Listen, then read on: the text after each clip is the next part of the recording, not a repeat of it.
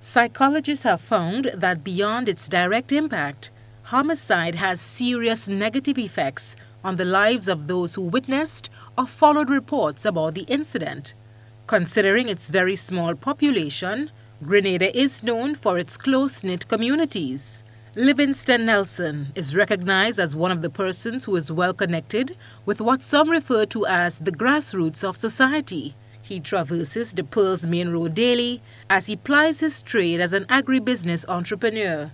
We ask him how Saturday's homicide is weighing on residents of Pearls and surrounding areas. It is extremely heavy, and this situation is very, very sad. Not just because a crime was committed, but because the person that got killed is someone known to show a lot of love to the guy that did the crime.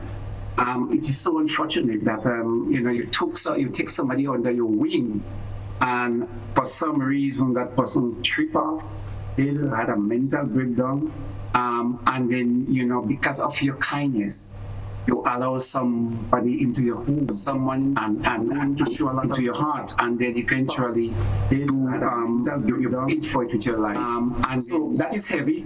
Several studies have been conducted to examine the psychological effects of crime on families, communities, and countries as a whole. A report which has been published by the World Health Organization points to anxiety, depression, post-traumatic stress disorder, aggression, guilt, and a heightened sense of vulnerability. This direct impact is not lost on Livingston Nelson.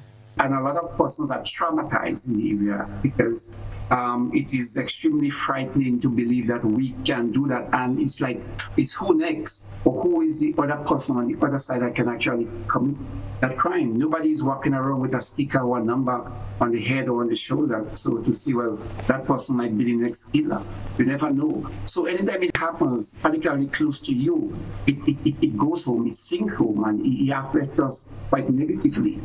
Some people might become, mistrustful of opening the doors again to somebody that you might think might just be going through a bad patch in life, that you might be able to help them. But because it happened to Tom Jones on the road, you are scared to do the same. So it was quite unfortunate, and if that's some of the police use, they are actually quite unfortunate and a very painful incident, particularly for the people in Pearls. Nelson says it will take some time, but it is hoped that people could join hearts and hands, embrace each other at this difficult juncture, and help with healing and the restoration of trust. For GBN News, Janelle MacDonald.